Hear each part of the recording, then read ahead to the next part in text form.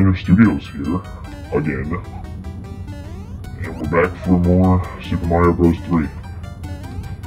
Now last time, yeah, this is episode 6.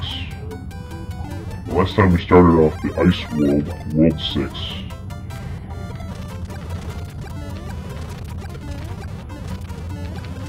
And now we're gonna finish it up. Probably, and I know at the beginning of the LP I said I was gonna skip World 7, but I think I'm gonna give it a try. Well, here's a cool thing about this level. If you shoot these things frozen in ice blocks, you can unfreeze them. Like that. Pretty cool. You can also do that to these munchers, so be careful. You really gotta be careful in this stage. Just like that, like if you were an idiot like me. A dummy, stupid, poo-poo head. There we go, that's the level complete. Sorry about that, yeah, that's that level complete. Now we're on to the fortress, which this is one of the trickier fortresses. Okay, so like I was saying, this is one of the more challenging fortresses, especially if you're not careful. And if you're an ignoramus like me.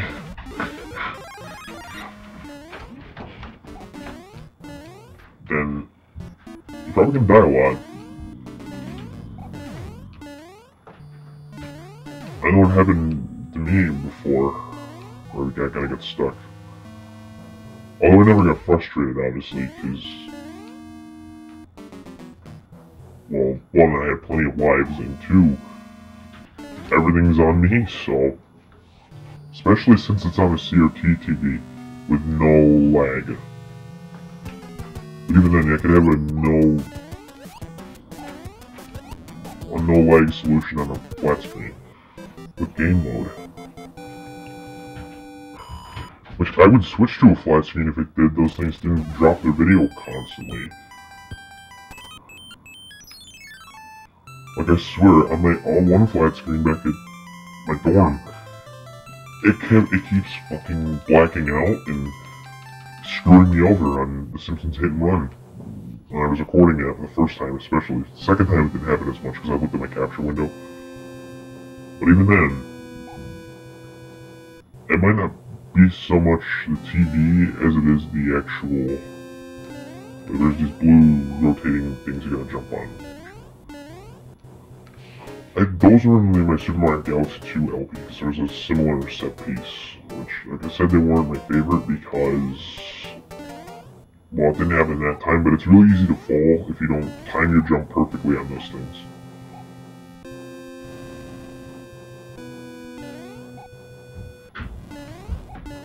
And,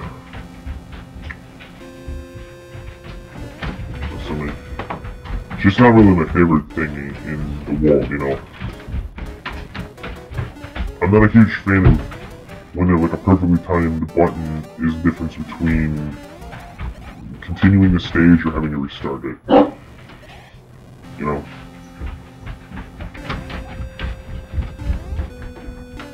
Like when a single precise press. Also, I'm dead. I'm probably just gonna P-wing this one because you already saw what the airship is like. Oops, I didn't mean to do that way. Hold on a minute.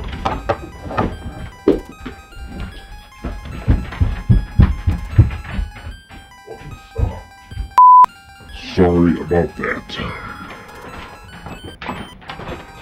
Let's just, go back to the airship and I'll use one of my P-wings on it because I just want to get it real quick. Just so I don't have to, do a fast forward because I don't really see the reason for that, in this case. Yeah, for some reason, so my capture window's lagging behind a little bit on my TV, so if there's a bit of a desync in like my reactions, that's the reason why. If it seems like it's a little desync. There's not much I can do about that, sorry.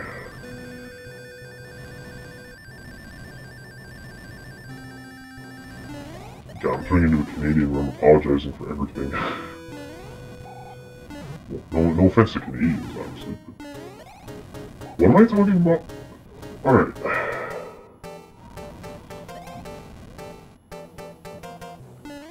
But, let's not screw this up. There we go. Here's another one of the trickier Koopaling bosses, because he spawns in these balls. I think it's Lenny, Koopa... Hey, hold on, how about a breakfast churro? More breakfast churros for Lenny.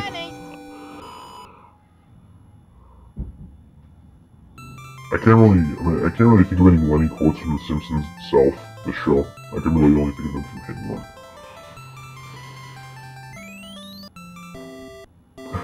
Look closer, Lenny.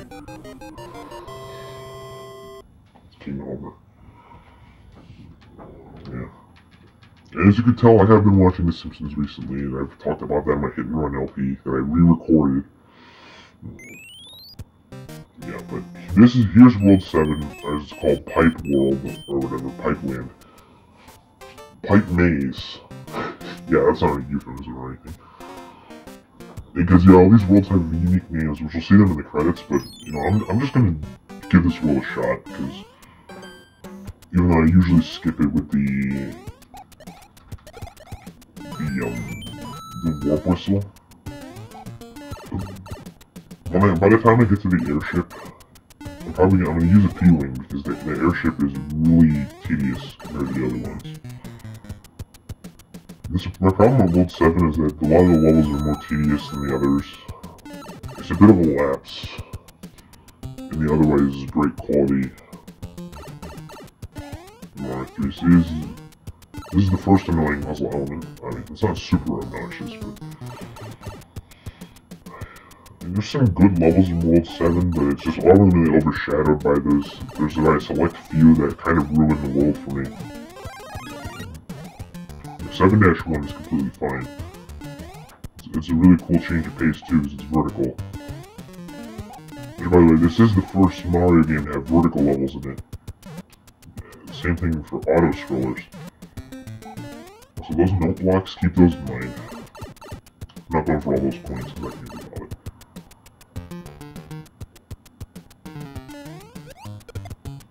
Oh, there's the part where the nerd, angry video game nerd, like went up in the pipe and then got hit by the Koopas before he could even see him, which I'm pretty sure he probably faked that, because those things don't spawn on top of the pipe. He hasn't, that guy, James, which is James Rolfe, the AVGN, you should know that by now. Hey, he has admitted to kind of faking some things in the packs for comedic value.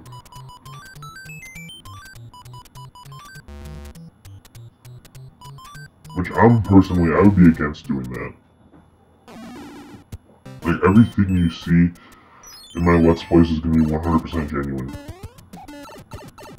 Like, all the things I praise and everything I criticize, that's all my genuine feelings. I play the games the best I can, even if I absolutely suck at most of them.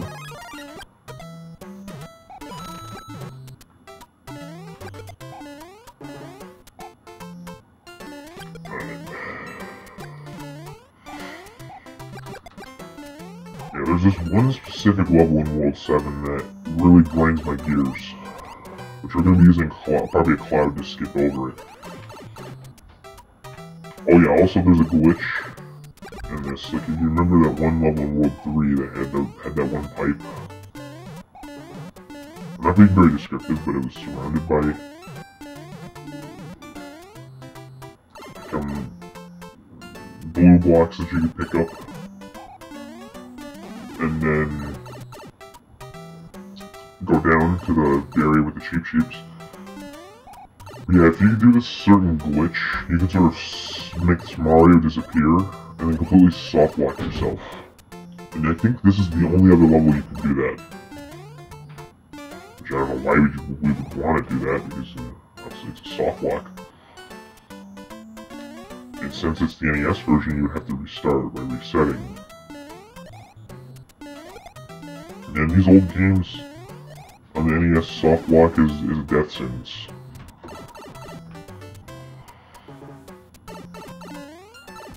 As you can see, these levels involve pipes. This is called Pipe Maze after all. So you can kind of expect that.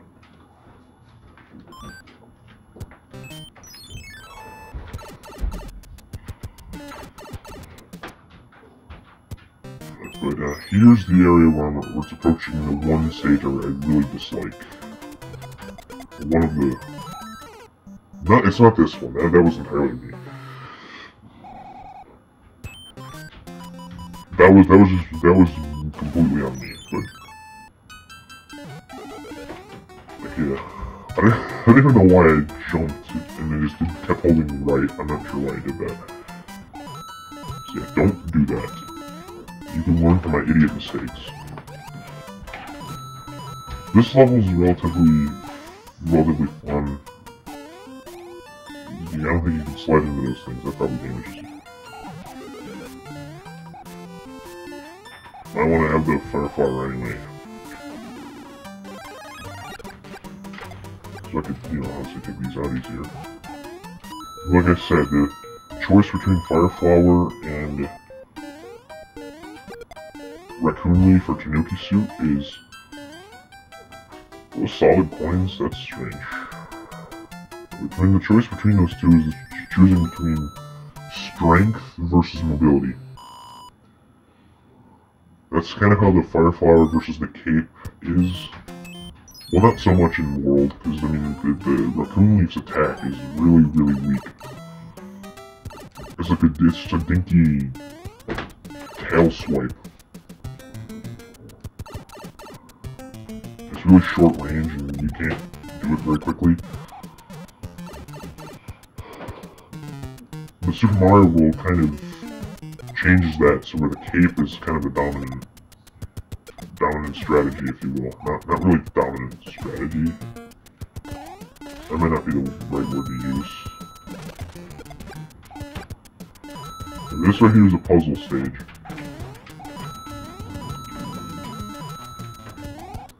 And this kind of reminds me of Super Mario Land 2. There's this one section in one of the stages where you can hit blocks like that. I'm pretty sure you can go up here and grab that. Yeah. And there's the one you can pass through. This might be wrong, but I'm still gonna go down here anyway. Yes, that's the one you don't want to go down. Yeah, there's a section in one of the levels in Super Mario Land 2, which you'll see when I LP that game. Like, there's a bunch of pipes lined up. And there's one, they all have openings on top, above them. Or yeah, just above them. That's what I meant to say. And there's one of them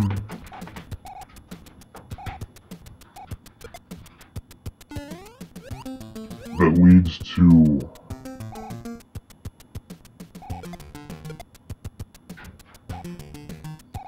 there's one of them you have to pass through on top. Alright, I'll just go back up to this pipe. Hold me up, Koopa.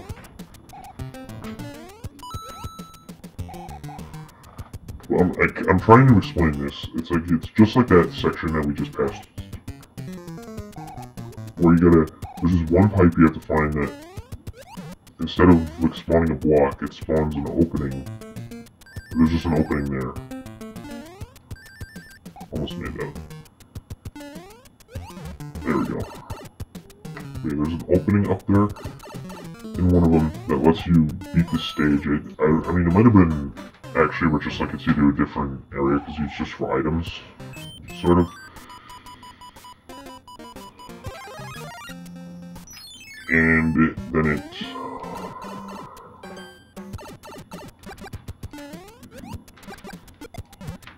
I know exactly how to explain this now. I'm really scatterbrained with my explanation. There's like a section of pipes, just like the one that I was talking about. And it was just for items. So it's when you go down and there was like you could jump back up. I think it was in one of the haunted house levels. Or something where you can go down to an area with a bunch of coins and there's these Jason mask looking enemies that you could sort of you know, fight down there, and then you go up these pipes and it's sort of like this section where you get some of them, one of them has an opening where that lets you go back up, and most of them have items and everything like that. Coin blocks. Wow, it took me like 3 minutes to explain that, Jesus.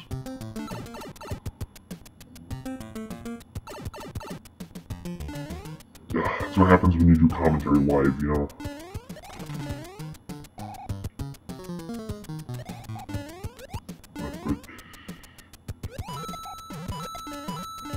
Yeah, this level overall has a bunch of tricky puzzles that have coin blocks that block you and stuff. Invisible coin blocks.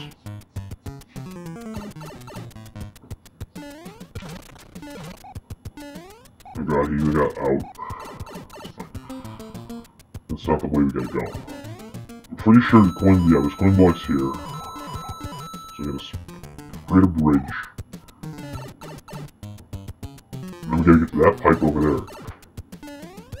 Which obviously, you do by going through here with these blue blocks. I'm not sure why I wasn't going right, but... And then you get up, oh wait.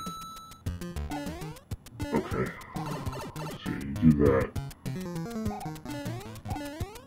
go up here, and boom, there you are, there you go, and then there's a bridge you can walk over. I'm pretty sure that's the end. Yes it is.